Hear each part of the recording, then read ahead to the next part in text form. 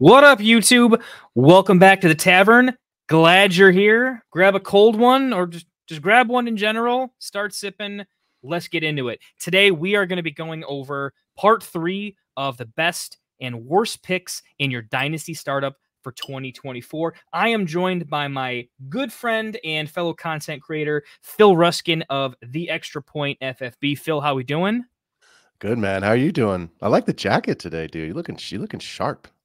Yeah, and normally I kind of look like a scrub with the basement T-shirt kind of vibe. Like, is it my wife upstairs or is it possibly my grandmother? Who knows? Maybe both if I'm really hyper unlucky, right? But no, I promise I have a day job.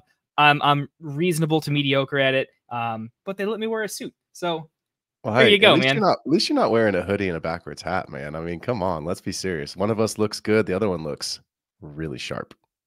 Yeah, but you, like Belichick, we're also a very successful coach. And so you get to wear the hoodie and backwards cap because you've earned it. I don't know You've that I'm done gonna the put one myself in job the. where that's an actual suit and tie uniform, you I know? appreciate it, but let's not put me in the Belichick category. So, I don't know, man. You check him out on that roast. He was actually kind of funny. That's for yeah, you another know what? another story. I was gonna say let's jump into some content, but low key, I was nervous, and he honestly kind of killed it. I'm not a Belichick guy, but I was like, all right, Bill, I see you. Yeah, yeah. By the way, Bill, if I am lucky enough to be in your ecosystem one day and you ever watch this, I would be super honored to have you on the show. Wouldn't it be sick to do like a fantasy football thing with Bill Dude, Belichick and go my over like sis fantasy value versus like real NFL talk? I would. Edelman, get into fantasy football and get Belichick on the show. My God, I'm in. I'll pay My for it. Let's go. sister's old job, she did all this like social media stuff for this company, and like all they did was provide food to stadiums around the country. And so she was at all these different stadiums throughout the year. And one of the events that they hosted was Kentucky Derby. They did a ton of food there.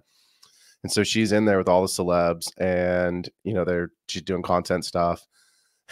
Bill Belichick walks right up to her. He's like, "Hi, I'm Bill." And she kind of looked at him like, no shit, I know who you are, like, but like to him, he was just like a normal dude, like, hey, I'm Bill. And she was like, yeah, no kidding. But yeah, we always joke about like my sister, Julia's friend, Bill. And, she's, my sister's one of those people that thinks that you should date age appropriately, which I think most people probably agree with. There's a gap.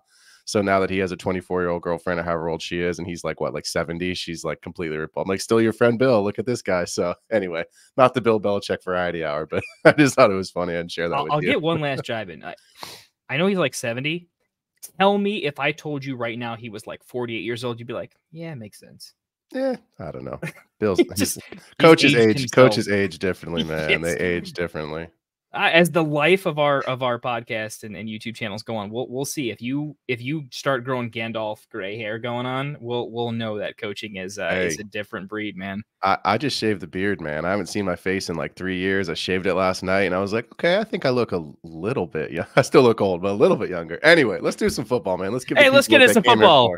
All right. So, got a quick shout out to our good friends, not sponsors. We pay them. Actually, I give them money. They give me no discounts, but the great friends over at Dynasty League Football. They run a great shop, good content, good stuff. They provide Dynasty startup ADP from their mock drafts that they run. This is their ADP set from May. No, not May. Actually, this is from June. So it's not the most recent, but it's what I have prepared, and it's close enough. So we're going to go with it. If this is how the board falls, these are generally, we're talking about the general best and worst picks based on ADP. ADP changes all the time. It hasn't changed a ton. You're going to see some players where in your mock drafts, you're like, wait, he goes way higher. We're talking relative here. So if a pick we love just it seems unrealistic to you, again, you get the general idea. That's why we're also doing some honorable mentions so that you still get the general idea of the best and worst ranges in each round per me and Phil, which is just objectively true. So listen to us. And we're going to start. If you haven't seen our other couple of videos, go check them out on our channels. We're going to do rounds 7, 8, 9, and 10, getting us into the double digits. So I'm going to kick us off. Let's jump into it. Round 7, starting with Josh Jacobs at the 7-1, according to DLF ADP. My favorite and best pick in this round is right there. James Cook at the 7-5. I think he's a little bit mispriced here at the 7.5. I see him go consistently in the 6th round, but maybe I'm just drafting with people that like running backs more than consensus. If Cook ever falls to the 7th, even at the 7-1, I absolutely love him. He's a nice combination of he's in a great offense. He's a talented player. He's versatile. He can catch passes. And he also did his best mini Derrick Henry impression last year, where he secretly had a ridiculous, almost like 1,400 yards from scrimmage. It was a lot. I think he can do it all. The coaching staff wanted to get him involved more last year. They talked about it in the preseason, and then it happened. So I do think he got some competition that came in, but James Cook is just a wonderful combination of good offense. The defense got a little bit more porous, which we don't love, but he is also a pass catcher, which is fine. He had one of the worst streaks of like touchdown unluckiness that'll happen when you're playing with Josh Allen. But I don't think it sticks forever. I think his touchdown, actually he could regress in the positive fashion and maybe add 1 or 2 from whatever he did last year. So combination of safe floor, guaranteed role, high-powered offense. High-powered offense gives you some ceiling potential. It helps when you're also talented. Combine the two, I think he is a smash pick in the 7th round. And my quick worth mentioning is Brian Thomas Jr. I know he was known for 9 routes, over at LSU, but I do think he's going to evolve into a pretty good wide receiver for Jacksonville. They desperately need a one who can do a lot of things, and I think even in year 1, he could take a pretty big step in the Jacksonville offense and make us completely forget Gabe Davis, which we'd all probably be thankful for. So I'm going to throw him a little bit of love too. Phil, who do you like? In round 7? Yeah, I mean, I'll be honest, as we were chatting before the show, right, James Cook and BTJ would have been my guys as well. So I'll just add this really, really quickly. James Cook has 4 rushing touchdowns in his entire career. We know Josh Allen's the goal line back. We know Ray Davis is the new Latavius Murray. They like that bigger bodied back, but I anticipate positive touchdown regression, just like you said. Look, if he can get 1,000 yards again this season, I think that's the floor that we're expecting, and he can get to 6 to 8 touchdowns, RB1 all day. So love James Cook. I took a different route here, and I took the obviously I said I would have had Cook and BTJ, but I took Jayden Reed, and the reason I say that simply is, look, it is crowded in Green Bay. We get it. There's a lot of mouths to feed, but this is I believe it is now the 2nd or 3rd youngest offense. It was the youngest offense last year, and I think I just saw a stat the other day that said they're now the 3rd. Either way, it is one of the youngest offenses in the NFL, with a young quarterback, with a really good play caller in Matt LaFleur. And while it's crowded, I think the piece for me that's really interesting is Jayden Reed, I think, is the best of the non-X roles. And what I mean is, if you have Jayden Reed, you have Dontavian Wicks, and you have Romeo Doubs, I think Reed's the better player out of all 3 of those. So I think he's the most likely to get on the field. Now, we know Christian Watson, who can be a great value, later in drafts. We know what he can be, but the best ability is availability, and he's not always available. So to me, give me Jayden Reed. We like it's in some of your scoring formats, this is kind of a cherry on top. You might get points for return yards. You might get points for touchdowns. There could be some of that with the new kickoff rules. I know he's been talked about. He did that at Michigan State. That was his role. So there is a possibility, if you have one of those types of scoring formats, Jayden Reed could give you some of those bonus points. I wouldn't draft him because of that. I think he's going to end up being heavily involved. The other thing I would say about Reed, and this is the other reason I picked him here in the 7th round, most of the leagues that I play in, Jayden Reed was a 3rd round rookie pick, and I'm seeing him being sold, if he's being sold right now, for a 2nd or a 1st. So if Reed has anywhere close to a comparable season this year to what he has next year, and you're the type of fantasy player that wants to capitalize on his value because it's so crowded in Green Bay, because there could be an emergence of another star, maybe Christian Watson is healthy, maybe Romeo Doubs takes that next step, I think you can sell Reed. So it's not just that I like the talent, it's also the fact that I think in the 7th round, I could be trading up to end up getting a player that, we're talking about Brian Thomas Jr. as a rookie in the exact same round. There's rookies you can see on the board that are going much higher. So if I could get a player next year in the draft in exchange for Reed, I paid a 3rd round for him. I'm drafting him in the 7th. It doesn't cost me what a 1st round rookie is going to cost me.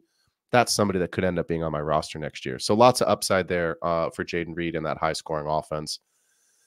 The other player that I actually really like here, it's Dynasty, so I have to be a little careful about this because there is an age cliff. But to me, it's Derrick Henry, and I get it. Nobody really wants Derrick Henry on their roster because of the age. But I play Dynasty in a 2 to 3 year window.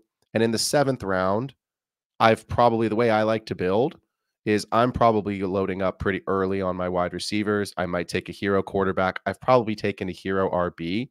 So to go get guys that are younger, that have higher ceilings, that I know are going to be staples for my team with youth and longevity and hold value at the wide receiver position, give me Derrick Henry with the touchdown upside in the 7th round as my RB2 or RB3.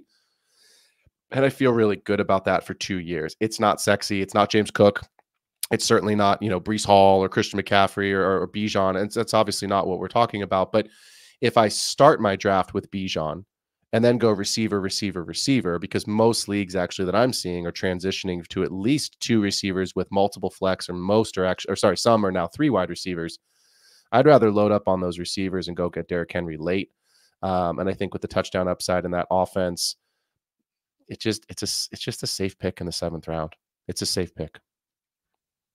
I mean, he is pretty much bust proof. I have to give you that. But we'll argue about Derrick Henry here in a minute. I feel we'll have to get into a deep argument later on. We'll touch base on it a little bit here in a second. But interesting. Let's get to the negative side of things. Worst pick in round 7. Let's dive in. For me, the worst pick in round 7 is a player that I believe it or not, I actually like. I just think he's ridiculously mispriced here. I think he goes later. If I look at adjusted ADP, he probably goes later. But for those that are a little high on him, Tajay Spears, I like him. I'm actually starting to like him over Pollard in Dynasty. Actually, across all formats, I pretty much kind of high on Spears. I just don't love him in the 7th round in a Dynasty startup, when there are still very valuable wide receivers, and I prefer wide receiver to running back. And the fact that there are still James Cooks, DeAndre Swift isn't dead, Trey Benson goes later. There's just other players at the running back position that I like later that still have some ligaments left in their knee. Now, Tajay proved us all wrong. He had no issues. He was fantastic. Maybe he's an outlier and modern medicine's great and his body's fantastic. He takes care of himself. That being said, I think the position's brutal. I think he lacks a bit of a ceiling for me any year in Dynasty, and I just like other players better. If I hate a player, I'm going to let you know right away. I don't hate him. I like him. I don't like him in the 7th. I want to wait till the 9th. I don't like most running backs until 9-10, but he's not enough to make me want to reach a little bit earlier where I would for a James Cook. So Tajay Spears, not my favorite pick in the 7th. It's a little too rich for my blood. My mini honorable mention is, I got to be honest, I'm not super in love with Derrick Henry in the 7th, but I do think he makes sense for some particular builds. I'll give you credit here, Phil, in that based on the way you're drafting, if you're taking a quarterback or 2 plus 5 wide receivers, or a quarterback tight end and 5 wide receivers, and you're doing that type of build, which I've definitely seen you do every time I've ever drafted with you. Yep. And at that point, depending on where you're going with it, Henry is a combination of a stabilizing force, bust proof. The only thing that's missing for me, and if he had this attribute, I would absolutely take him off like my potential worst pick. And that's, I'm not sure he's super tradable. Like preseason, unless you're trading him right now to play this season, I think by the mid to playoff run, I don't think you're getting a first for him so that you can help someone else's playoff run. They'll want to do it. And if he has the season, I think he does, maybe you can get it done. So here's where I eat my words. If Derrick Henry is worth a late first round pick to the ultimate title winner later in the year, he's not the worst pick anymore.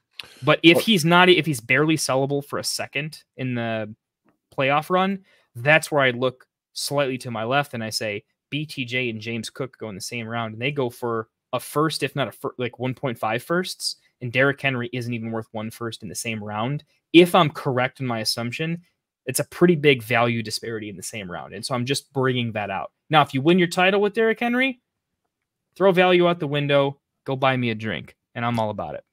And Who's that's your worst? I think for me, just the last piece, and I pulled this real quick, it's not someone I'm building around. I think it's valuable in the right build, exactly what you said. And I'll tell you this, I had Derrick Henry in a league, and I did get a trade done. I was shocked I got this trade done, but Derrick Henry, Jerry Jeudy, and a third is what I sent away. I got a 2024 second and a 2025 first back. So it was a guy that wanted him. It was a guy that was excited. It was right after Jerry Jeudy was traded to the Browns. And it was also when Derrick Henry was very much rumored to be going to the Ravens. I don't know if he'd actually signed when I got this trade done.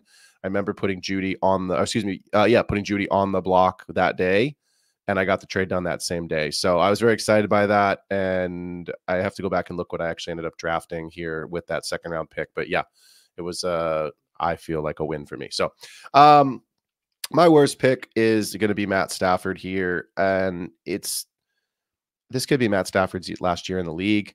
And I'll just say this quite quickly. I actually think the Rams offense is going to be pretty good this year, but we're talking dynasty. We're not talking redraft. Very simply, if it's a 1-quarterback league, Matt Stafford's not making my team.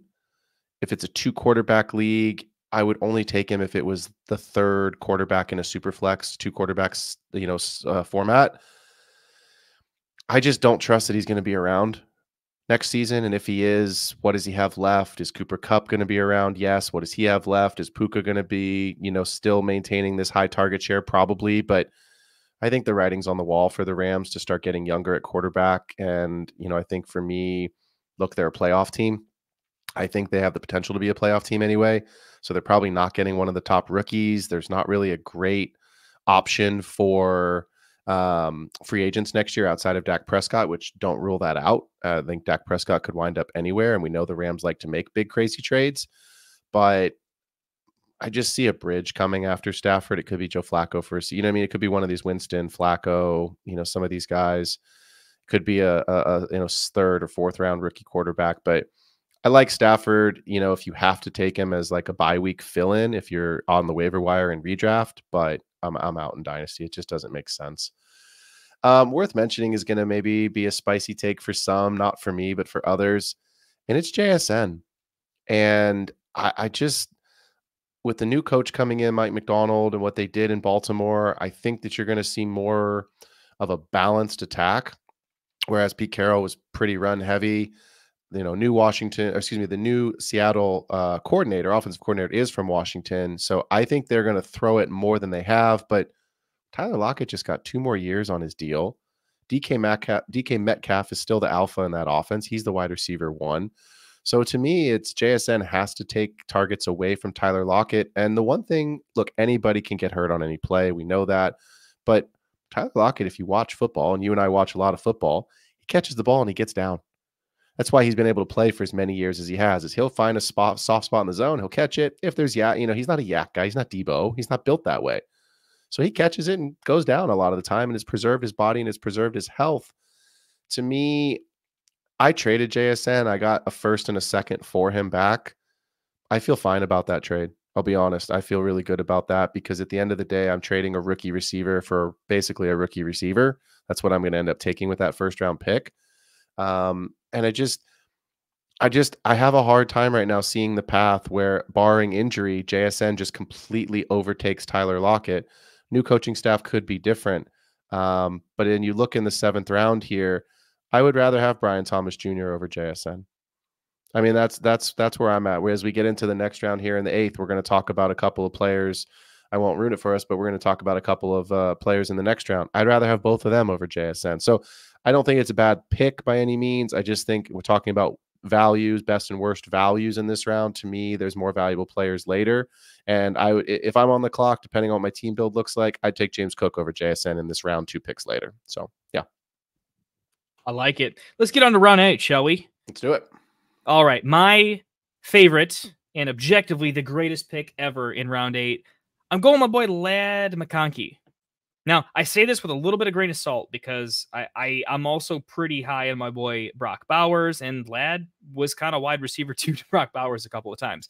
But he's the best pick in this round because college is great, NFL is a whole different beast, and players become something much different, okay? And when I look at what Ladd McConkey showed on the field and what I think he's going to be for the Chargers. I think he's basically going to be a slightly light version of what Cooper Kupp does for the Los Angeles Rams. I think he very much has the ability, the way he plays, his body type. I think he can be a power slot player that can move around in the formation a little bit, but that's kind of where he can live. I think him and Herbert are going to connect early and often. I don't see a ridiculous amount of 100-yard games, but I see a lot of 7, 8, 9 catches for 70, 80 yards. And in a PPR format, I think he is going to absolutely eat. I think when they can't run through the ground, they still want to run the ball. So they're going to run through the air with McConkey. They're going to move the chains. They're going to get into the red zone. And McConkey is going to absolutely eat. He's going to look like a young Keenan Allen. Not quite the crisp route runner that Keenan Allen became, but I do think McConkey can do some pretty nice things in yards after the catch and his contact balance. So I love him in the 8th. He's upside. Even if he's the wide receiver 2 in the Chargers, he's still going to be amazing here. And that's his floor, and he only gets better. My honorable mention, DeAndre Swift. He is getting up in age, but he's a pass-catching specialist. He had a better than average year last year on a team that basically never let him score a touchdown in the goal line unless Jalen Hurts was still figuring out the signal calling.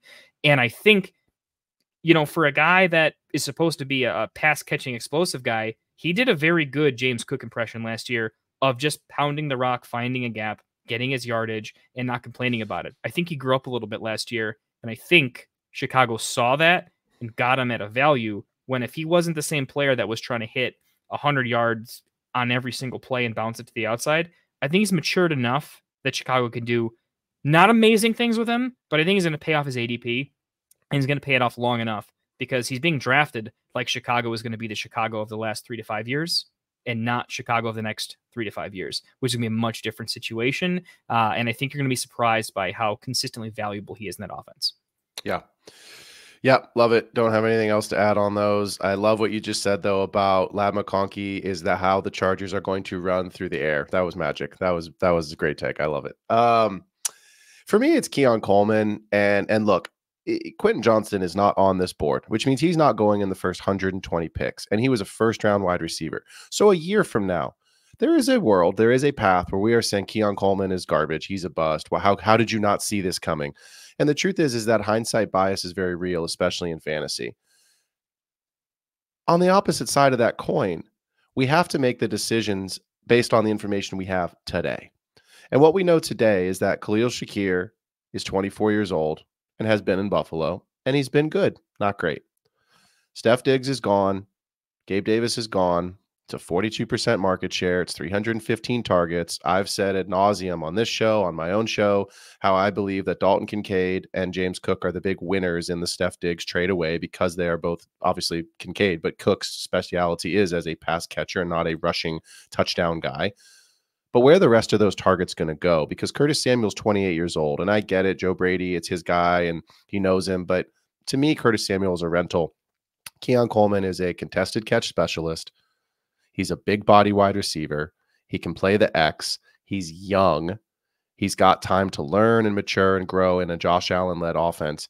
And I think if you can sit here and say, oh, Coleman's going to be a bust, and how did you not see it coming? You could easily make the case, and I am making the case. I see the path for him to be extremely successful. And if it works the way that we think it will, you are not getting Keon Coleman in the 8th round next year. You'll never get him at this price again. It'll be inside easily the top 5 rounds, probably inside the top 36 wide receivers. He may be going at the back of the 3rd, early 4th round. So to get somebody who in an offense that we know and we believe in, but we've seen before, to get a player in that type of an offense where the path is there for him, to me, it's a great value. It's a great pick. I wasn't super, I'll be honest, I wasn't super high on Coleman coming out. I had some questions about him. As I've done my homework, as I've watched film, as I've studied, I like him. I think he's going to work. I think he's going to be really good. And in the 8th round, give me Keon Coleman all day. The other one I think is interesting is it's a caveat. And even if you can't see our show doc, but it's got a couple asterisks next to it. It's Rashee Rice. And I get it. Rashee Rice is scary. We don't know what the suspension is going to look like. We don't even know if there is going to be a suspension. We assume there will be. It could be 2 games. It could be 4. It could be 12. It could be the whole season. But unless it's the whole season and Xavier Worthy just emerges, if it's a 4-game suspension, Rashee Rice is going to be fine. And you're not going to get him at this price later. And I say that it's a caveat because if Rashee Rice hadn't gotten in trouble, he wouldn't be here in the 8th round. It's not. He wouldn't. He'd at least be 2 rounds higher. It's Patrick Mahomes' number 2 weapon. We haven't seen Xavier Worthy catch a pass yet. There is some risk built in there. We have seen Rice. So to me, I have Rashee Rice. I'm holding. I'm not trading him. I'm not trading for him. I'm not trading him away. I'm just holding in kind of, NFL purgatory. But I say this again with a grain of salt. If you can get Rashee Rice as a late round flyer, as your wide receiver 4 or 5, take the shot because the upside is built in. It's gross, but it's also not gross. But buying the troublemaker on, like the Steelers or something like that, or the Jets would be rough. But Kansas City, if you're going to buy in on a troublemaker, I mean, that's where I'm going with it. Let me just pause really quick. Let me ask you this question. Who would you rather have right now, Rashee Rice or Jordan Addison? Jordan Addison. Okay. Because Jordan Addison man, he had the speeding incident last year. He had the DUI this year. He's drinking again yesterday on Instagram. Like, I mean, dude's got, Kevin O'Connell might need to drive over to drive the speed limit wearing a seatbelt over to Mr. Addison's house and say, come with me, young man. You're going to live in the facility for a while.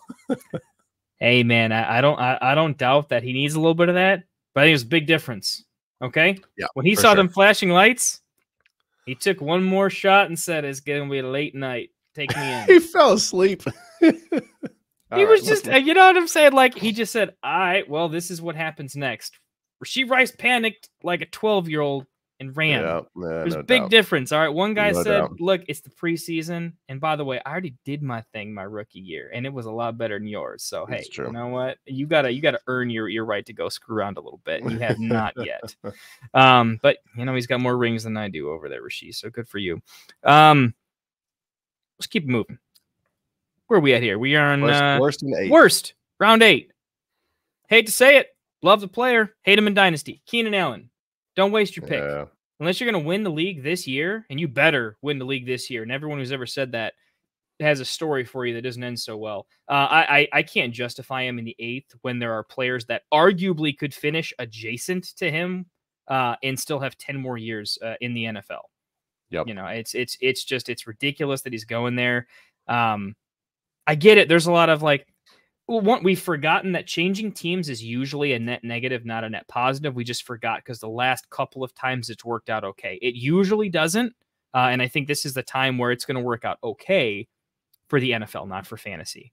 I think he's going to be serviceable, but there's just not going to be enough volume for him to truly eat and to have a truly elite enough ceiling that you can get what you paid for a season and a half at the 8-11. If I'm proven wrong, I will go buy a signed Keenan Allen jersey immediately and say this man is something special doing what he's doing at his age. And I hope he does. If you can see in the background, I'm a diehard Bears fan. I want him to be it. I'm just not paying that price in Dynasty. Again, I think he's productive, but I think it's a floor play, not a ceiling play.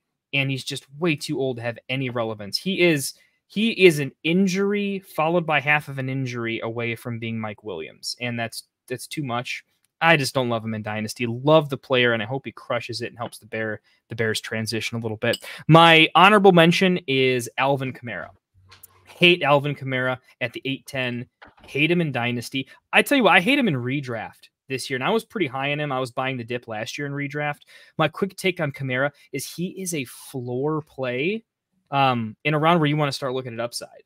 It just doesn't make any sense for me. I think he's going to lose some early down work to other running backs. And I say other running backs because I don't know who, but it will be one of several, and it could even be a tight end.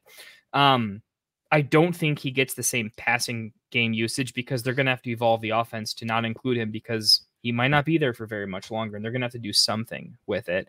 So the fact that his goal line vulture, he gets goal line vultured from the weird offense where sometimes Taysom gets in. He gets vultured from early down work. He's really just a pass catching specialist. So he's similar to Eckler, but he's going in the 8th when really he should go side by side with Eckler in likely the 11th. And he's just getting the Kamara name bump where we haven't officially put him into purgatory with Eckler where he belongs. And he is not nearly talented enough at this point in his career on a dreadful offense to be drafted at the 8-10 when you can still have DeAndre Swift at the 8-12, and then you got Zamir White, Trey Benson. Even like when you're making Najee Harris look like a good dynasty asset, you need to pass. And yeah, not feeling him at the 8-10. Who's your worst? Yeah, 694 rushing yards last year at age 28, not that much younger than Eckler. So my worst is interesting, and I just was taking some quick notes here. My worst is Michael Penix Jr. And look, let me say this because it's important. Michael Penix Jr. is a good football player. If Michael Penix Jr. had not gotten drafted to the Falcons, I had him as my QB3 coming out in this class. I had him ahead of McCarthy. I had him ahead of May. Now, I think the athleticism of May eventually will outwin what we expect to see from Penix because of the age and Penix's documented injury history. But from a quarterback ready to step into an NFL role, that's how I saw it. Now, obviously, going to the Falcons just killed it. Here's why I think it's a bad pick. In a single quarterback league, I only want Penix as on my taxi squad. I just don't need him. And I just looked up. I have Penix in two places. I have Penix in a single quarterback lead where my quarterbacks are Anthony Richardson, and then I used the 203 to draft Jaden Daniels this year because I had Derek Carr as my backup. So I was able to replace Carr with Daniels. Penix was a ridiculous value in the 3rd round, so I grabbed him and I'm stashing him on my taxi squad. It's a single quarterback league. My hope is that he does develop in the next 2 years, and I never want anything to happen to players. But if Kirk Cousins isn't healthy and Penix has to play, then I can trade him because I feel great with Richardson and Daniels. I don't want you to burn the pick. It's the same thing you just said about Kamara. In a single quarterback league, don't burn the pick on Penix. Trade for him later if he develops, or trade for him next season if it's an early trade to get in early before the price goes higher. It's just a burn because unless Cousins is hurt, he's not playing this season for sure, and the guy's old. So it's a challenge. In a super flex league, I have Penix in a quarterback. Excuse me, my quarterbacks are Kyler Murray and Jalen Hurts with Derek Carr on my bench. So, and that was a startup, so I didn't have to use any rookie picks.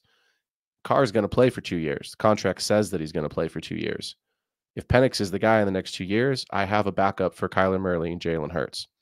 If he doesn't, then whatever. It's on my taxi squad. It doesn't hurt me. But in the 8th round, we've already talked about the guys that we like. I would take all of those skill position players over Penix, the quarterback. And honestly, I would probably take a couple flyers on a couple of other quarterbacks as well. The other one is Aaron Rodgers, and it's almost carbon copy, rinse and repeat of what I just said about Matt Stafford. He's 38 years old, which is interesting. I'm going to make this argument because it could be a Kirk Cousins. You could just insert the name Kirk Cousins. But he's 38 years old, coming off of an Achilles. We don't know how much longer he's going to play.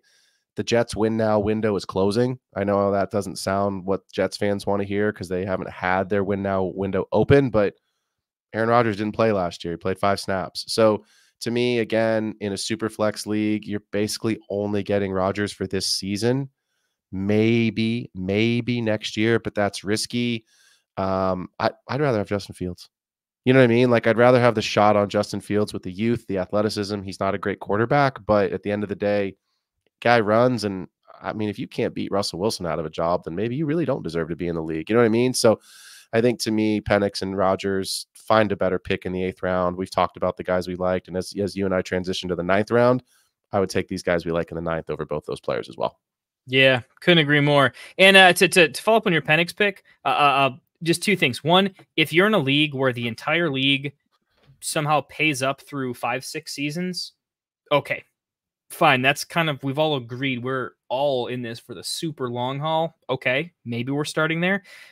But let me just tell you this, right? By the time Penix is a good pick, Justin Fields is going to be a better pick around later. So if you're planning on waiting that long for Penix to do his thing, you probably just take Justin Fields and get a better, asset. At least what I think is going to happen with Fields over the next, 2-3 years when he takes over. He's already 24. I mean, well, Penix older than Fields. Yeah, Penix is so like, this is what's wild. Ready? I'll give you this. So in 4 years, Michael Penix is 24 years old today. In 2 years, he will be 26 and probably out of the league. In 2 years, Anthony Richardson will only be 24. That's what I mean. Like Jaden Daniels only be 23. So like these guys Oh, that are man. starters that have been in the league are going to still be younger with actual NFL game experience before Penix ever, unless crazy injuries, and before Penix ever takes a snap. What a It's wild tough. ride Penix's private life probably is, because he How did hears all these someone not things. lose it? How did first of all, let's just say this. I feel terrible for the kid because you waited your whole life to be drafted and you got drafted in the top 10. How did someone in Atlanta not lose a job over this pick? I mean, we don't have time for that. We'll talk about that on another show. Let's get into the 9th round. But Yeah, we man, might have to talk about that on your show a little bit. yeah, maybe We'll get there. See. We'll see if we get there. Yeah. All right, man. Round 9, best pick by far in round 9, because he doesn't go in the round 9 anymore, I don't think, but he's getting slept on a little bit, and I've seen him there a little bit. I think in newer ADP, he probably goes mid 8th to late 8th, but Trey Benson is the best pick in round 9. My goodness, do I love me some Trey Benson. Right before Brooks started getting really steamed up as like the clear and away RB1 in this class, there was a lot of like, is it Brooks? Is it Benson? Who's RB1? It was going back and forth. He got drafted to what already was at times an explosive offense, going to get a lot better with all the the weapons added to it. They can put up a lot of points. That's going to be good for Benson. I think he can do a little bit of Jahmyr Gibbs light, where he doesn't need a high snap share because of his ability to catch passes and be very explosive. I think he functions similar like a Tony Pollard, where actually a small snap share allows him to consistently be what he needs to be on that play, keeping his yards per touch very high. His explosive breakout run of 20 plus should be pretty good. I like him. I'm farther down on him this year than a lot of people are. A lot of people are like, he could be a late season winner. I think he actually stays RB2 all season long, and I think that is perfectly okay, because I think as RB2, he might outscore the RB1 in fantasy. He'll be the RB2 in the NFL. He might be the RB1 in fantasy, similar to a Gibbs Montgomery. It's my favorite analogy and honestly, it works really well for Connor too, because Connor and Montgomery have a very similar style. They can be bruising. They can do a lot of things. They've got some fundamentals, occasionally get banged up. And so Trey Benson is my much cheaper version, less talented, albeit, but he's got some aspects to Jahmyr Gibbs. I like running backs who don't need 60% snap share to be valuable, because the running back landscape is becoming, everybody is in a mixed backfield. I want a guy that in a mixed backfield, it doesn't matter. They're still great. And I think he can do that for a long time. Love Trey Benson. My honorable mention is Ramondre Stevenson. I still like Ramondre. I'm buying the dip here. He got a contract, so at a minimum, running backs of his age, our biggest question mark is, what is their future? What does even next year look like? Right? Next year. And, he got enough money that while the offense is bad, I think we all think it's only going to get better, and it could get a lot better. In a division whose offenses are getting a lot better, to a team that might play a more interesting version of football compared to what they have been. And I think it had a significantly down year last year when, similar to, remember Najee Harris's rookie year? Yep. Much different player. Except I think Ramondre, based on how he's used, can still get back to those good pass catching days, because I think they'll have an offense that's worth being in games occasionally and still throwing the ball a little bit. And I think Ramondre definitely stands to benefit. They've got a lot of rookies at wide receiver. They just have 2 billion wide receivers in general. But if the rookies get playing time, they're inexperienced. He'll actually be one of the veterans that can just consistently see targets, see touches. I don't think he's a massive upside guy anymore. I don't see that. But I think in terms of how safe the floors are, Zamir White could be irrelevant much faster than an older Ramondre Stevenson in a similar round. And so that's why I'm a little bit elevated on Ramondre. Don't love him, but I certainly don't hate him. And I think he is a definition of a value. Who do you like? Yeah, agreed. I like those takes. To me, this is where the real definition of value comes into play, because while these two players that I'm going to talk about may not be the sexiest players at their position, they are mispriced. And here's, I'm going to start with George Kittle. George Kittle's getting older. We get it. We know it. And, the days are, I won't say numbered, but right. George is 30 years old. So he's a year older than Mark Andrews, 2 years older than Mark Andrews. Kelsey is an anomaly. Kelsey's 32, 33 years old. Right. So I think George probably has 2 to 3 years left. George Kittle finished as tight end 5. He had the most receiving yards in the NFL last year out of any tight end. He was the only tight end last season to break 1,000 yards. And he did it on 90 targets. So he got 30 targets less than Kelsey. He got 50 targets less than Ingram. And he got 30 targets less than Sam Laporta, who was the number 1 tight end. And Sam Laporta, keep in mind, scored 10 touchdowns. So on 120 targets, he went for 889 and 10. Kittle was 963. Excuse me. I'm looking at Evan Ingram here. Kittle, I just lost him. Where did he go? It's 1020 on the yardage. And then I have to find his, give me 1 second. There it is, 1020 and 6. So this is an offense that is arguably the number 1 offense, if not the second best offense in the NFL, in a very, very crowded room. But the price that you are paying for Mark Andrews, Sam Laporta, Trey McBride in a dynasty startup, we've already covered these players, and you can see them on the board here. Mark Andrews in the 5th, Dalton Kincaid in the 6th. You can see barely at the top of the screen there in the 3rd round, Sam Laporta. In the 4th round, Trey McBride. Now, I get it. He outperformed these players last year, Kittle, other than Laporta. It could be a very different argument this season in terms of fantasy finish. But we're talking about what you're looking for from a tight end is ceiling.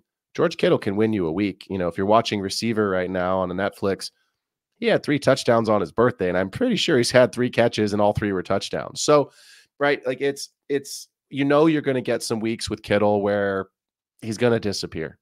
But that's true of most receivers. And you could talk about Devontae Adams disappearing last week and then or disappearing on weeks and then just coming back and getting you absolute crushing weeks.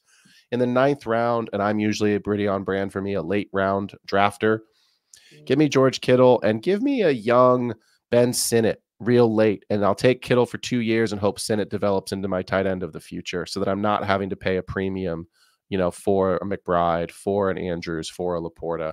I just think in the 9th round, you're not going to find a ceiling performance like that of someone who can finish in the top 5 at their position that late consistently. And George Kittle will give you that. The other one that I like here is actually right next to him on the board. It's Christian Watson. Look, Christian Watson's had his injuries. He's been out of the lineup. He went to some sort of a, medical institute to do a, full study on his hamstring and found out that he had less tensile strength or something, 30% less. And I don't know all the numbers off the top of my head, but basically he says he's fixed it. He's cut that number in half. He's at like 15% difference between his legs. And ideally he'd like to get down to 6 or 7. Look, the truth is that Christian Watson is the X. He's the alpha in that offense when healthy. He had 7 touchdowns his rookie season and 5 last year in basically almost half as many games. So when he's on the field, he's great. And that's always been his biggest issue. But again, in the 9th round, give me the upside of a guy that is a different body type and a different archetype than the rest of the receivers in that room, attached to Jordan Love. And at 6'4", 208, can he go and do some of the Mike Evans contested ball situations in the end zone? That's where Mike Evans has made a living. I think Christian Watson obviously can take the top off of defense, but he can also score touchdowns, and touchdowns win fantasy games. So in the 9th, give me Kittle, give me Watson, and I'm very happy. I like it. Those are 2 guys that would have definitely been on my list as well. Kittle still loves football. Guys get older, they fall out of love with the game. They're independently wealthy. Getting beat up for money is less fun at that point. And I think that takes a toll mentally. I think first mentally it goes, and that drains into the physicalness, and just it affects everything. You watch him on receiver, and not just on receiver. We knew who he was before receiver. Sure. I think people that have that youthful mentality, he's playing a kid's game, he knows it, and he is super happy about it every second of every day. I think that's actually going to keep him a year or 2 younger physically and mentally than everyone else. And I do think that gives him a year or 2 shelf life longer than everyone else. Just take his age, subtract 2 from it, and pretend that's his real age. And I think that's honestly a good way of looking at where he is in his career and what he'll do. And then all of a sudden makes him not some old guy. And I think that's why he's sneaky good. So love him. You already know I love Christian Watson. Everything I would say is everything you have said. But Kittle, really, really sneaky. Like him a lot. Let's get to the ugly. Round 9. Ugly, nasty boys. Najee Harris, man, I used to love you, but you're my worst in round 9. And Javonte right next to him. Don't think you're out of the woods because I kind of hate you too. But Najee's 2 years older than Javonte. Okay. I'm going to give Javonte the break that, you know, he's not, I don't think he's breaking out. I think that ship has sailed. Do I think he can maybe remain serviceable? And do what happens? He's on a year where does he go next year? I don't know. Tony Pollard's situation looked bad, but if Javonte ends up in a Tony Pollard-esque situation next year as a more talented, younger player, it's not the end of the world. Najee had a ridiculous amount of college touches. He has a lot of touches. He went from a really good back to he's just beat up, not quite as good. I don't see the pathway for Najee to be great this season, and I don't see a path to him being good next year at a position I already don't want to draft. And so I don't want to find myself needing him when there are adjacent players, because I'm not just going to completely rip on Najee. I think he's talented. I still think he's kind of maybe slept on in redraft a touch. There's just such a lack of a ceiling at this point, and that's what's killing me. Where Monty has a significantly higher ceiling because of the offense. Jaylen Warren has a significantly higher ceiling because the injury to Najee and his ability to just do, you know, Ramondre magic in third down situations. You look at Joe Mixon down at 10-4. Why would you take Najee over Mixon when you have a better offensive ecosystem, the ability to actually play meaningful games for your fantasy football team? Najee is just, at best, the rest of your team has to be so good for Najee to be a valuable piece of your team, or something else had to go wrong where Najee was the least of several evils. When you're talking about a guy like that, just don't make the mistakes earlier so you end up with that in round 9. Don't do it. It's an ugly pick. And just to honorable mention, not in love with Chris Godwin in Dynasty. Very specifically Dynasty. I actually like him in redraft. I think he's going to have a very good season. My challenge is he's still the wide receiver 2 on the team. I think it's a team that does want to run the ball a lot because they don't want Baker to throw the ball any more than he has to. Baker is 1 week away from spiraling off the face of this earth, and we all know it. He looked good last year. Sell him while you can and hope he already did. Okay. Yes. Jalen McMillan is phenomenal. I think he has a real shot to, not this year, but like next year, be like a late breakout Puka, or, you know, if you find a better like year 2 breakout analogy. But Jalen McMillan's the real deal.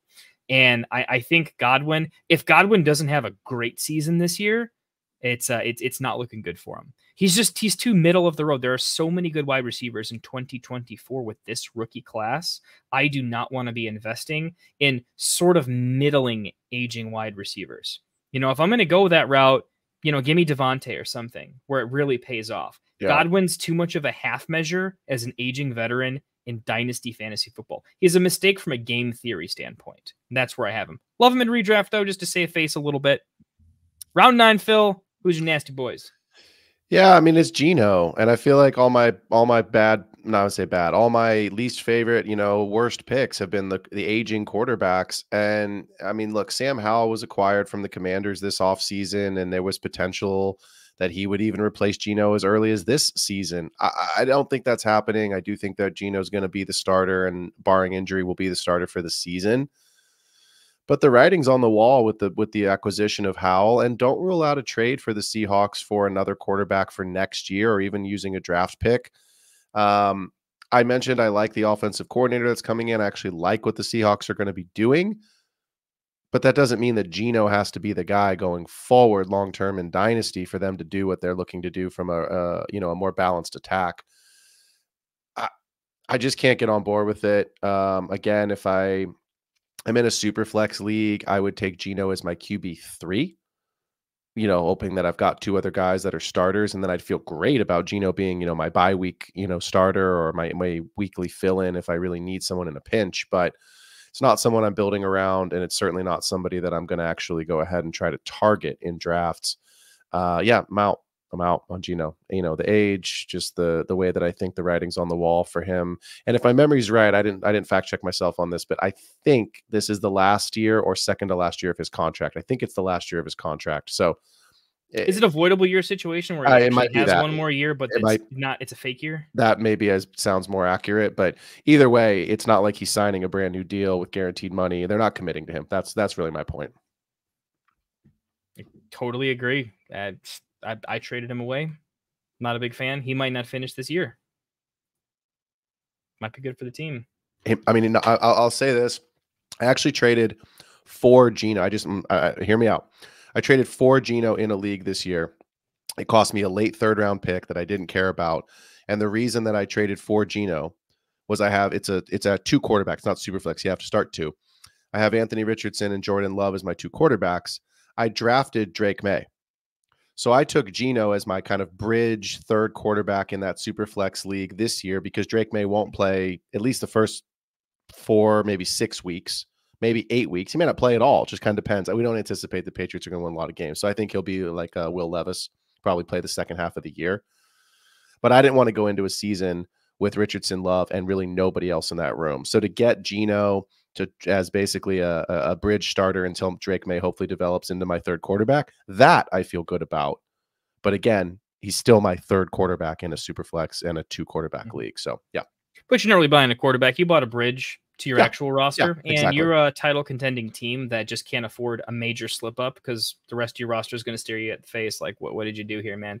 Give up the 2nd, the 3rd, or whatever. Go win a title. And that's worth it. So I agree. Not a big fan. As much as I wish that team would do better things. Disappointing last year. We'll see what happens this year. Should we finish this thing up? Get to round 10? Let's do it. Let's do it. Round 10. Last round of this video. We're going to get through at least a couple more rounds in this video series, though. I'm going to kick it off. I'm going to steal yours. I know we've got a show doc here. We've already agreed that I'm going to steal it, but it's the only time I get to steal this because this is one of Phil's favorite players. But he's turned me on to him. I already liked him, but I like him even more. Ricky Pearsall of the San Francisco 49ers. 1st round, rookie big. Absolutely love him. Okay. I'll give you the short take on Ricky Pearsall. One, already a very talented player on a ridiculously talented offense with aging pieces where he is one of the future pieces that will emerge. And I think him and Purdy are going to be standouts in a year or 2 on that team when everyone else goes bye-bye.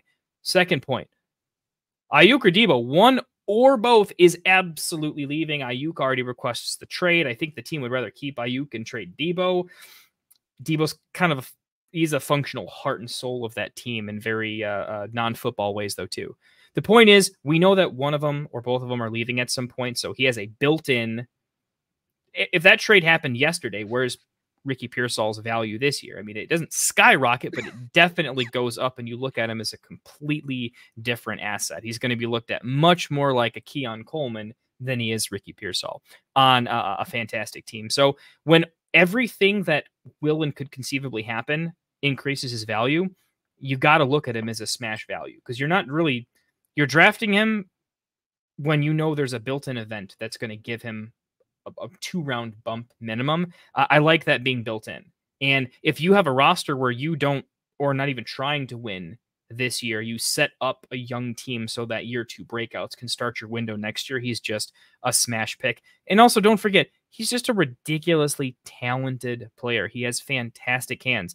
Don't count the fact that he might make very valuable catches this year. Not good for fantasy this year, in my opinion, but it's more important as a rookie to make NFL contributions than fantasy. So that in year 2, when the NFL says, you're our guy, we need you to win games, then they can really, truly come through for you in fantasy when they have the buy-in of the locker room and the coaching staff. He'll do that in spades this year.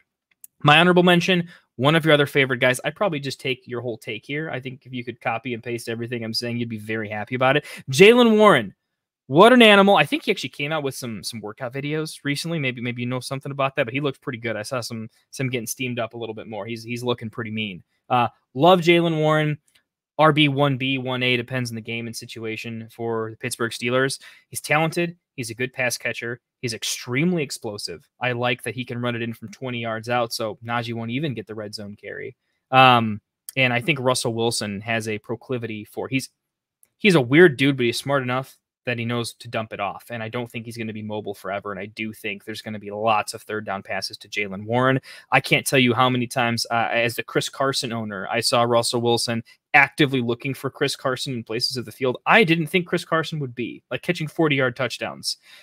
Love to see me a Jaylen Warren 40-yard touchdown to the corner on a wheel route. That would be fun watching. I think it happens. I'd like me some Jaylen Warren. Love it.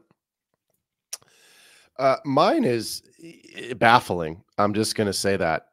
The fact that David Montgomery is in the 10th round, to me, it defies logic. And the Lions are not up and coming. The Lions have arrived, and it to me doesn't make sense why this is not a handcuff. This is not a backup running back. This is a 1A, 1B, and I would even say it's a 1A, 1A.2. You know what I mean? Like it's this. There is a defined role for each of Gibbs and Monty in this offense, and while we don't want to speak things into existence, if one of these running backs misses time, the other one, I mean, they're both going to finish as RB ones and twos potentially anyway. All right. But to me, it just doesn't make sense. It's a guy who inherited the Jamal Williams touchdown role. Jahmyr Gibbs is clearly the pass catcher. And we love Gibbs. Gibbs is a first round, if not a second round pick. He can take it to the house, but Gibbs is not the goal line guy. Right. He's going to get some goal line work. We saw that happen, but Monty is the goal line back, and Jared Goff is never, I mean, maybe a QB sneak or like a bootleg once or twice a season. Jared Goff is not Jalen Hurts. He's not Josh Allen. He's not Anthony Richardson that's vulturing touchdowns from these running backs. So Monty's going to get his. And at the end of the day, I just don't understand this 10th round. And again, it's July. This will change. To me, Monty needs to be going in the 7th or 8th round. If you look at some of these guys in the 7th round, like Tajay Spears is there, Derrick Henry is there. I know I liked Henry as a value there in the 7th, but to me, Derrick Henry should be going in the 10th, and Monty should be going in the 7th, right? Like that should be the inverse relationship there. And I don't think you need to worry about, Gibbs is going to take the second-year leap. Gibbs can take the second-year leap, and Monty can still be relevant. And I think that's something that fantasy and dynasty players especially need to remember is Monty still has a contract. He's still going to be there. And I'll be honest, because Gibbs is on that rookie contract and the Lions, I think, are probably still going to be in the playoff hunt for the next 2 to 3 years. It actually wouldn't shock me to see Monty get a 2-year extension on top of his contract. And they just keep that kind of fire and ice or, whatever you want to call it, 1-2 punch, however you want to refer to it. I wouldn't be shocked if Monty and Gibbs stay together in that backfield for the next 4 years. It wouldn't shock me. So give me David Montgomery in the 10th all day. I have massive exposure to him in the best ball tournaments I'm in right now. He's on a ton of my dynasty rosters. To me, David Montgomery is the best. I say that on purpose. The absolute best 1B, backup running back in the whole NFL. Amen. He's on my wall. I miss him. I miss him dearly. I like him better than Swift. Why did we have to let him go in division? Yeah, in division hurts. Yeah. Last year it didn't hurt when we're not going anywhere, and Detroit clearly was. This year, when we're kind of on the ascension, now it's like, oh no. Yeah. Ask Giants fans how they're going to feel when Saquon has 3 or 4 touchdowns over the 2 games they play the Eagles this season. They're not going to enjoy that very much at all. So. Yeah, the Lions fans or the Giants fans are doing this year what I was doing last year, the tail end of last year with my Bears. Just drinking a lot. I was going to say, they get to talk about neighbors. I get to talk about Rome, but during a fun season. They get to talk about neighbors as like a man. I hope he's doing okay mentally with what. Yeah. You got it, man. Oh man! All right, let's get into the dirt of round 10. Right, our least favorite picks in round 10. Let's wrap this thing up. I'm not a big fan of Dallas Goedert in the 10th. It's just there's other options around him that I like better. There's some younger upside guys that go a little bit later that I think they'll underproduce compared to Goedert, but I get them for a lot longer. I don't see Goedert as, especially with the addition of Saquon. You forget Saquon, and I think Goedert kind of got thrust into this weird, like they have 2 wide receivers and then Goedert. And Hurts very much liked to do Goedert just kind of found himself open on a lot of we just need a first down, we'll get it to Goedert. But when I was watching the game, it just kind of felt like he was very Dalton Schultz-like in that, yeah, you got a good quarterback and a high-powered offense, and sometimes that works for you. But I just don't think that you're the one that's doing everything. I don't think that there's a force that's going to propel you into doing great things. I think your red zone opportunities are significantly diminished on that offense, which tight ends kind of live and die by how many touchdowns they can at least have in their range of outcomes. And his is far too low for him to be very relevant for me. And when I look at where he's going, let's pause for a second. Goddard's not terrible. It's just that this year there's a lot of great rookies, and there's still rookies here that I absolutely love, and I would punt tight end for several rounds while I get to sweep up. But just look in round 10, you can still take Williams over on Detroit, is still hyper young, has so much room. Ricky Pearsall goes after Goddard. That's crazy.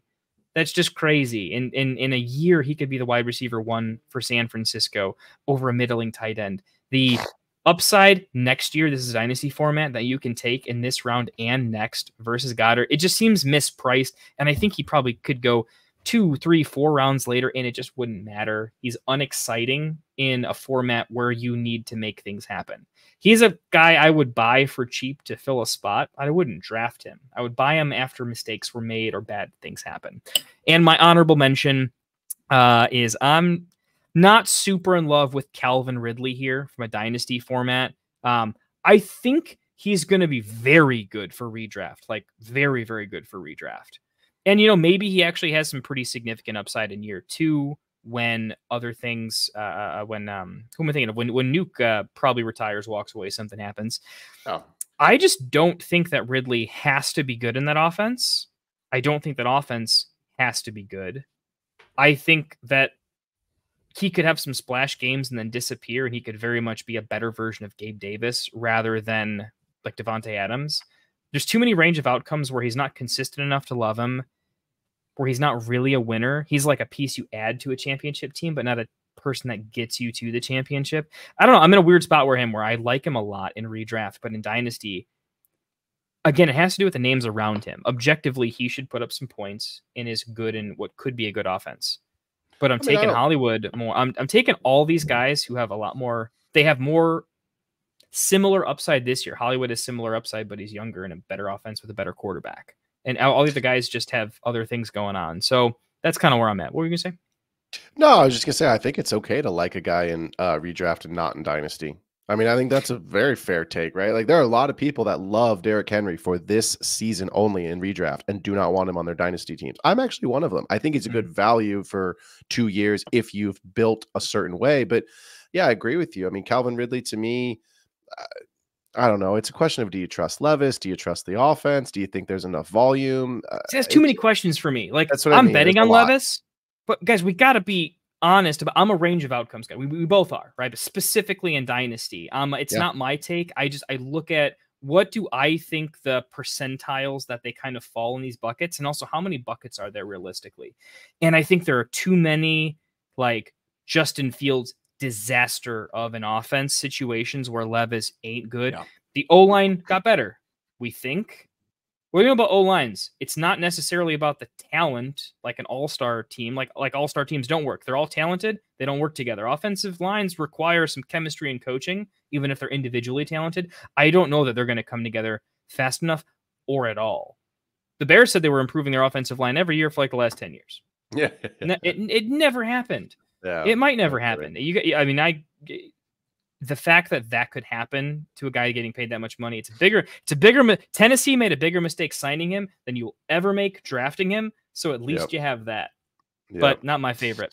Phil, wrap us up, man. Who are you not loving? Yeah, I mean, I'll be honest, man. It's right next to Calvin Ridley. It's Hollywood Brown. I just pulled these stats because I just couldn't believe it, and I'm still having a hard time seeing about to repeat what I'm seeing. Hollywood Brown has only finished as a wide receiver 2 once in his career. Did you know that? I didn't know that. I would have said maybe twice or 3 times, and I would have said, at least one of those seasons in Baltimore. In 2021 in Baltimore, he was wide receiver 24.5 PPR. That is his highest ever finish. He's only ever been over 1,000 yards once. So, look, he's 27. He's been in the league 5 years. He's on his 3rd team. The biggest thing for me is contracts matter in Dynasty, and he only has a 1-year contract. That's the biggest thing for me. If the Chiefs believed in him so much, and let's remember, I believe Rashee Rice had gotten in trouble when they signed him. It may be the other way. Maybe the other way that they signed Brown earlier in free agency before Rice got in trouble. But they still went out and drafted Xavier Worthy. They have Travis Kelce. I think he's a player that, if you want to take him, if you've got Mahomes and, you want to take him in best ball and stack him up for this season, go for it. If it's a redraft league and you've got Mahomes and you want to get some correlation and get Hollywood late, go for it. But in Dynasty, I'm out.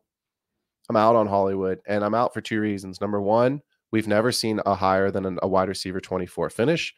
I don't care about it. I mean, it's not like he was playing with bums. He was playing with Lamar Jackson and Kyler Murray. I mean, let's be honest. Sure, it's not Mahomes, but it's not that far off. It's not like he was playing with Zach Wilson. So, you know what I mean? Like, to me, it's a 1-year contract doesn't inspire confidence. So I just don't see. Look, unless Rashee Rice gets suspended for the whole season and Xavier Worthy's just not the guy, I just don't think he's going to have the role. You know what I mean? Like, I think Worthy's going to have a role. I think Rashee Rice probably gets 4 to 8 games. At some point, he'll come back. It's always Travis Kelce's offense. So, yeah, I'm out. It's just not a player that I want on my team. I'm happy to let someone else make I won't say mistake. I'm happy to let someone else draft him and give me every other wide receiver you see in this round over Hollywood. The last one, just really quickly, is Brian Robinson. And I need to bring this up because this is important. I understand Washington is kind of a brand new team. We get it. They get a little bit of a free pass with new ownership, new head coach, new scheme. Everything is kind of a fresh reset. But yes, Brian Robinson got shot his rookie year, like a week before the season. He didn't have competition last year. Don't talk to me about Antonio Gibson being massive competition. I actually think Austin Eckler is a bigger upgrade over Gibson than people are giving Eckler credit for. And don't forget this, and this is why I say it's not a great pick. Who is the run game coordinator in Washington? You know the answer to this question. I do. And he likes Eckler. It's Anthony Lynn. Anthony Lynn loves him. Some Austin Eckler, former head coach for the Los Angeles Chargers. He drafted Eckler. He got Eckler. I promise you, we don't have Hard Knocks with the Washington Commanders. We have it with the Giants, but I promise you, if we had Hard Knocks offseason with the Commanders, you would see Anthony Lynn in that room with Cliff Kingsbury and Dan Quinn going, get Austin Eckler. So I don't think that this is a backfield that you can separate and redraft. It's going to be messy. And in Dynasty, yes, Eckler is 28 years old. So he's not going to be around forever. But like, look, Brian Robinson, they're not committing to him as the guy. He might be the starter and Eckler might be the third down back, but don't kid yourself. Eckler's going to get worked in with Anthony Lynn a lot more than Brian Robinson managers want. So I'm out on Robinson. I'm out on Hollywood. I'm happy to let other people go ahead and take them. And I'd rather go get some players with higher ceilings and maybe lower ceilings and higher floors, but certainly some higher ceilings than both of those guys combined. Yeah. Brian Robinson is going to, the one thing I'll say in his not in his defense, it's more like what he could be, because it's not really defending him. It's, of all things, to inspire you to get better at your craft and really make a push. It's the nicest guy on the planet walking in to be your quote unquote backup, except everybody in the building knows him better than you, thinks he's more talented now than you'll ever be, and treats him with respect that you'll probably never get, Mr. Brian Robinson. Everyone looks at your backup as being better than you and always has been. And you can't hate the guy because it's Austin Eckler and he's super nice. And you're probably going to be best buds with him. I think that could inspire Brian Robinson in a positive way to go get really good out of necessity, to just not completely cede the job.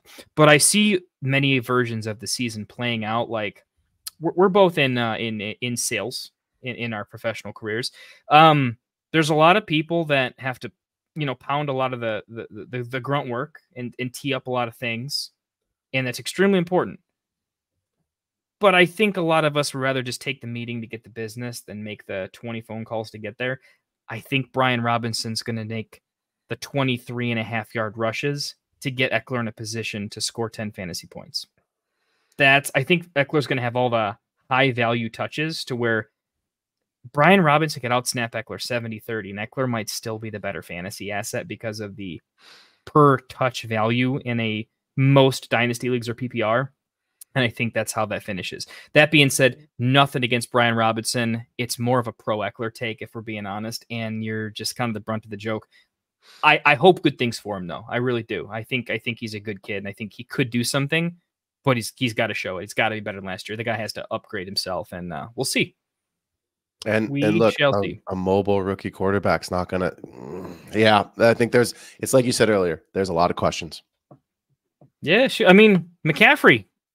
Well, we know one McCaffrey's better than him at running back, but shoot, the wide receiver McCaffrey might be a better running back than him. Who knows? We'll see how that plays out. Be scared. Hey, that was the best and worst picks through 10 rounds.